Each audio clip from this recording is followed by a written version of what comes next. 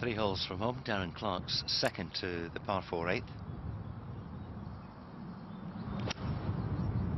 Very awkward stance, always going to go straight back up in the air and into the wind. And he's done rather well just to hang on to the back left-hand corner. That's what he'll have left from there. But it's a tough old morning out there. You've been watching quite a bit of this, and Steve Webster's had his problems. Yes, it's not been plain sailing. It wasn't the front nine, but not the back nine. This is the treacherous 14th. Good drive.